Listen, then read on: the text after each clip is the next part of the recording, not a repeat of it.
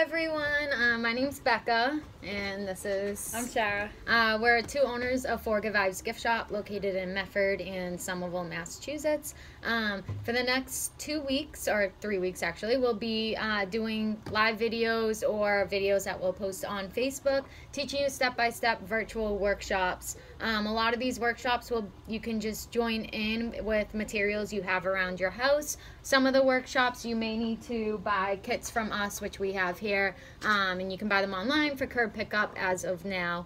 So yeah, we'll walk you through each activity, and then we'll post the videos afterwards so you can catch up and you can message us any questions. Going forward, the videos we're going to try to make them live, so you'll be able to ask questions as we go. So today is a reusable t-shirt tote bag. So all you need is some scissors, a marker, and a t-shirt.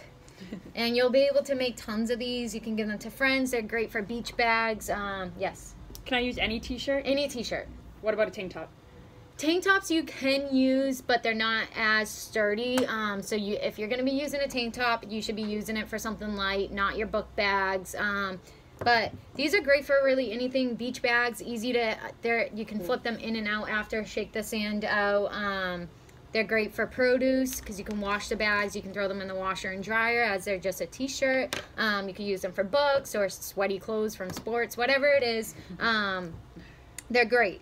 So, like I said, all you need is scissors, markers, and a t-shirt. And I'm just going to reposition myself. And you can find a schedule of all the activities we're going to be doing on our Facebook page. All the virtual workshops are free. We do have a tip and donate button linked to the video if you would like to do that as well. So right now you're setting up, Becca. What are you setting up exactly? I am just setting up my t-shirt, and we're gonna go over. There's a couple different ways you can make t-shirt bags. So I brought a couple different shirts so I can show you what I mean. So for example, this shirt has writing on the front. After I make my bag, I still want my bag to show mermaid off duty. This shirt is just all tie-dye, so there's no writing on it. So if you have writing on your t-shirt and you want it to show on your bag, meaning for it to be on the front of your bag, right now what you're going to do is you're going to flip your t-shirt inside out. What if there's writing on the back? Same thing, yep. Okay. So you're going to flip your t-shirt inside out so that the writing is on the inside. If it's a shirt like this and it has no writing, you do not have to flip it inside out. You can if you would like, but you don't have to. Okay. So once you have it flipped inside out, you want to try to get everything on the shirt lined up, meaning the front and the back, the sleeves lined up as best as you can, and the bottom lined up the best you can. Okay, so all the seams should be matched up. All the seams up. Should be matched up. Okay, I can do this. So everyone can do this. Everyone will be able to do this. Adults, feel free to join in. And yeah. So for the kids out there and the adults or anyone who's joining in, I have not done this before. I have seen my sister do this, but I have not personally done this. So since we can't be live, I'm going to try to ask the basic questions that some of us would probably be asking the first time we do this. So to help out with the situation. All right. So I already cut the sleeves off of this shirt, so I am going to do this fun t-shirt. Flip it inside out. I want to see what I'm going to text me. My code's 0000. Alright. So my shirt is inside out, lining up all the seams the best you can. Alright, so the first thing we are going to do, and you do not have to use a marker if you don't want to, but if you have a marker, that's great. We're going to be cutting off our sleeves, and where our shoulders are on our shirt is now going to be the straps of your tote bag. So what we're going to do, you might have to angle I was going to angle it down. Phone down, yeah. Alright. So what we're going to do is, you want the strap to be kind of thick because you don't want it to thin out over time and tear on you. So we're going to do about 3-4 fingers. If you have smaller fingers, then use more than 4 fingers. And we're going to kind of do... If you have more than 5 fingers, that's awesome. The dots are just for to see where where I'm going to be cutting. You can kind of place them wherever you would like, but we're going to be cutting at an angle, and we're going to be cutting our whole sleeve off, and this is going to be our strap from here to here. Okay, so I put my fingers here. Yep. Okay, and now I'm going to go along my hand a little bit. Yep. And make dotted lines. Exactly. Okay, so then when I get like halfway down where I'm not at my hand anymore, I start going towards the outside of the shirt. Right below your armpit. Okay, cool.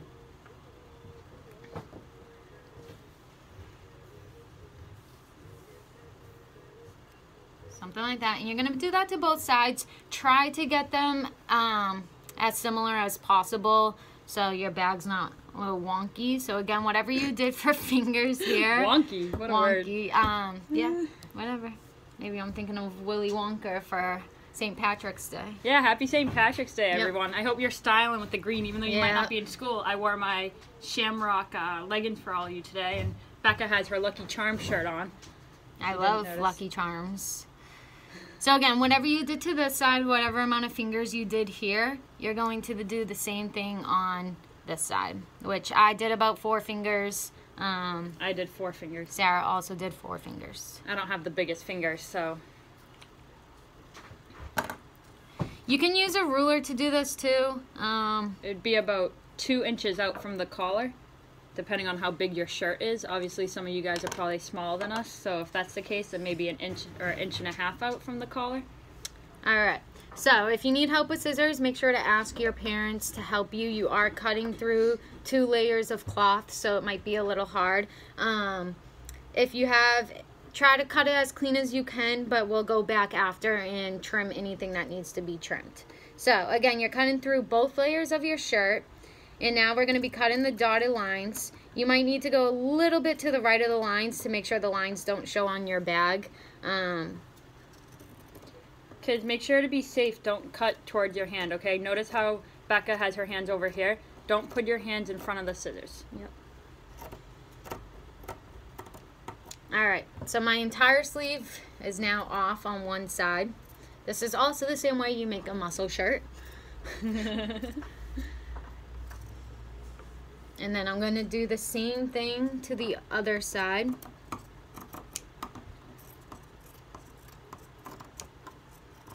I just realized I cut through one of my words. Oops.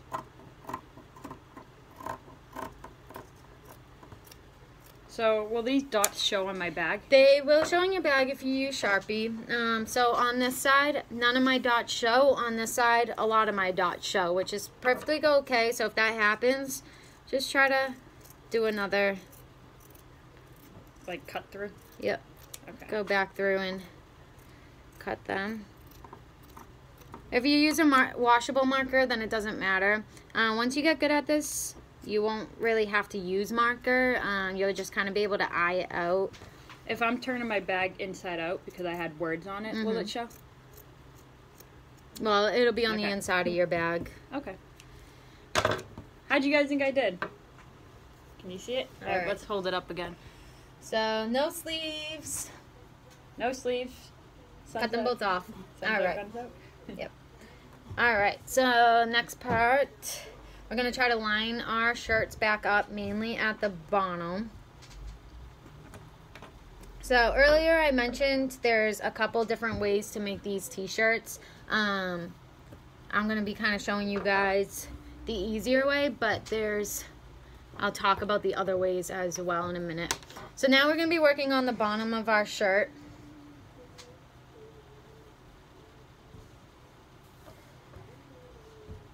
So if you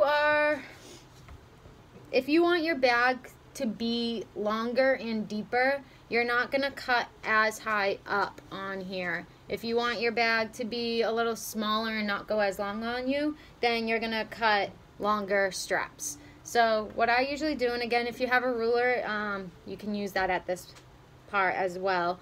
What I usually do is, I'm using a guy shirt, so my bag's going to be a little bigger. If you have a men's shirt, your bag will come out bigger. How much would you call that? Like 3 inches? 3 inches. So I'm going to go about 3 inches up on my bag. Again, you can go 1 inch, you could go 2 inch. The higher up on you go on your bag, the shorter your bag will become. But I would say if you're using a kid's shirt, maybe go up just 1 inch or 2 inches. So if I measure with using my fingers, my index finger is about that length, okay? So if you want to take your pointer finger and put it on your shirt and then see how far you go up and draw the line right there, okay? So put your finger at the bottom of the shirt and then where your finger lies, put it right there. Okay, so I'm gonna mark that on my shirt right now. And again, there's really no wrong way of doing this. You'll learn while doing it that it depends where you put your lines on how deep your bag's going to be. Okay. I think that's going to be too loud. Oh, there we go. I'm really cold, so I just turned on the heater. Okay, so I'm going to start doing my lines across again. So you're just going to do dotted lines about all the way across your shirt. You can do as many dots as you need.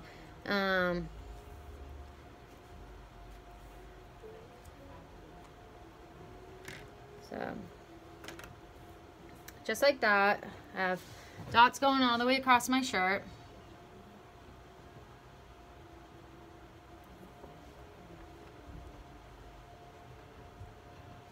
And now, again, we're going to be cutting through 2 layers of our shirt, and we're going to be making strips going all the way across our shirt. So on this shirt, I started to do the strips to show you guys what they'll look like. So just like this, and I'll show you how to do it in a second. Yeah, maybe push that back. So they're just like that.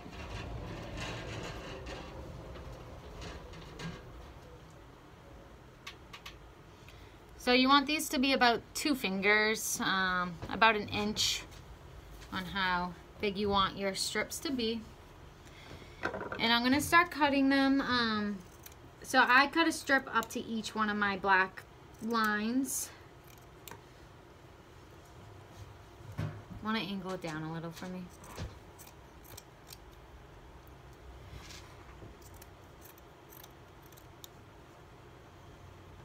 And I'm cutting through both sides of the shirt.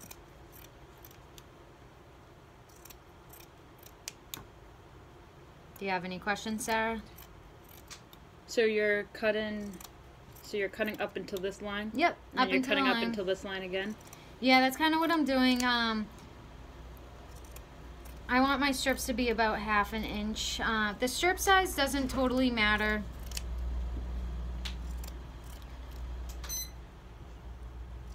The more strips you cut, the more strips you'll have to tie, and it'll make your bag a little stronger than if you just have a couple strips.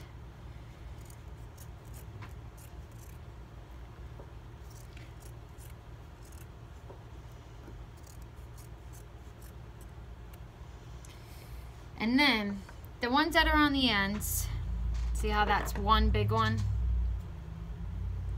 We're gonna cut it so it becomes 2 bigger ones. And we're gonna do that to this side as well.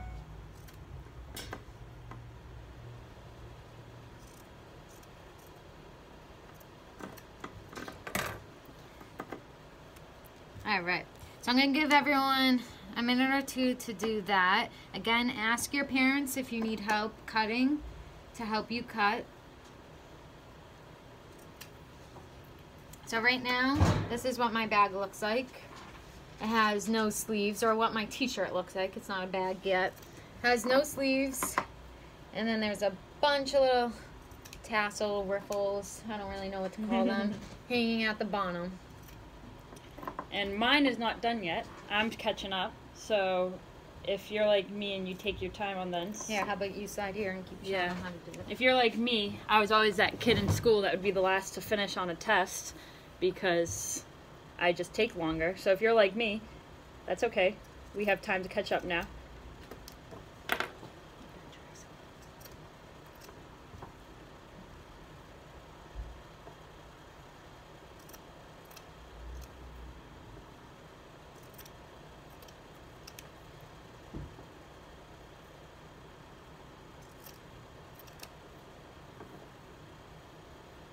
So as you can see, I'm just cutting the scissors just like Becca was doing it. I'm just cutting them up to the lines. You might not be able to see my lines as much because I'm not using a white shirt, so they're a little darker and harder to see.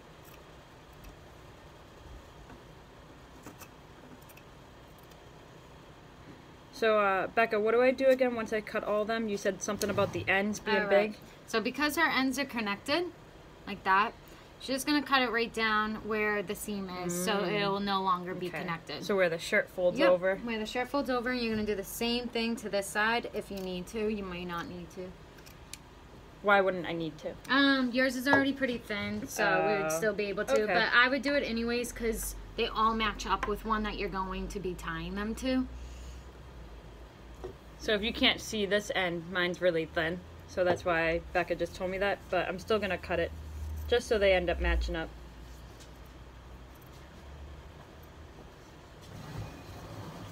Okay. So now I have my shirt too. We both got our little hanging tassel-like things on the bottom. Little party. Doesn't it look like a little dance party? Anyways. Okay. Let Becca teach again. Alright, so if you need a little more time to cut, feel free to pause the video. And now it's time for tying. So your shirt is still inside out. You now have cut your sleeves off, and you have now made all these little fun tassels that Sarah said is like a little party on the bottom of your shirt. So now we're gonna try. You may not have lifted your shirt up, which would be smart because your tassels would still be lined up. I shook my shirt like crazy, so I now need to line up my tassels again. I hope some of you had fun shaking up yours. You can shake your too, shirt, you can make your tassels have a little party if you want, but fun sometimes requires a little more work, but that's okay because we have time, right? And if anyone has ideas on what you would like to see us teach the next couple of weeks, we do have a schedule out, but we are open to recommendations, and we are trying to make all of our classes, virtual classes, be about an hour long, so we can add more than one activity onto some of those days. Like we mentioned earlier, these videos will hopefully be live going forward. We had some technical difficulties today, but going forward, hopefully at 11 o'clock, if you go onto 4 Good Vibes Facebook page, you'll be able to watch these videos live. So what are we doing now? Right now, I am still lining up my tassels, and then we're going to be tying. So what we're going to do is, we cut through the front and the back of our shirt, so each tassel should be kind of lined up. I'm going to call them tassels, I don't really know what to call them, but we're going to line up each one, which they should kind of already be laying on top of one another. So let's move from left to right, so left, and then we're going to go right. So what we're going to do is, each tassel is lined up, so you're going to take each one that is lined up together, and we're going to be tying them together just like a normal knot. Double knot it. So normal knot and then double knot it. So for anyone who's struggling with making a knot, you take your two pieces just like when you tie your shoes. Okay, so you have your two pieces, you cross them over, and then you put it underneath in the little loop. Okay, so that's one knot, and now I'm going to do it again. Cross them over, the little hole underneath, put it through, and then pull it there. So I have a few little knots going on over here. This is my bottom. And your bottom may look a little different than us if you didn't cut your strips as long as we did. You might not have as much of these kind of hanging around like that, which is fine. So you're going to do this all the way across. You're going to tie each one together. So one and one, and then tie a knot. So double knot them to make your bag more sturdier. If you have a lot left over like I do on my bag, I'm probably going to go back afterwards and do a third knot, which will make my bag even sturdier. This bag would be perfect for a book bag. So you're going to do this all the way down. I'm so excited. We're getting closer to the end, right? Pretty close, yep. And these bags, there's so many different things you can do with them. So we're just making a generic one, but if you really get into this, you can get some actual tassels that are pretty and colorful and attach them to the bottom of your bag. You could get pom-poms and attach them to the bottom of your bag. My favorite thing about these bags is that you can always throw them in the washer and in the dryer. So as long as the shirt can originally go in the dryer. Could you put beads on them? Yeah, you could put beads. You can even bead them here right now before even tying them. That's pretty cool. Together.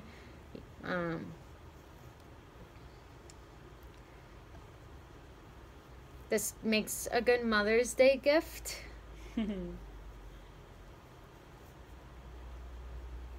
a good gift you can give to one of your friends too. Yep. You can also get like a blank white t-shirt and you can color it with fabric marker and turn that into a bag. Ooh, like tie-dye it. Tie-dye. I do have this tie-dye shirt. On like the last week of school, I know a lot of you like to sign each other's shirts and then you don't know what to do with the shirt afterwards, or you don't want the Sharpies to eventually come off. That's a great one to make these bags. Ooh, maybe you can ask your teachers when we all go back to school if you can make some bags for the last day of school to sign. That'd be cool. Yeah, that would I'd love be cool. that. So again, you're just tying each tassel all the way across. And we do the same for the end one too? I'm Yep. on my last one. Oh, wow, okay. you were fast. You double knotted all of them? Yeah, I made a cactus pillow the other day and I learned how to do this a little bit, this technique. This is similar to what you do in the pizza pillows.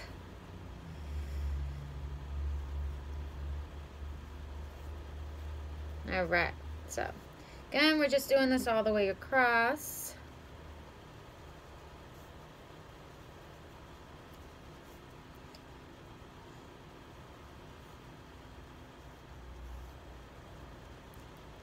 It's 11:40.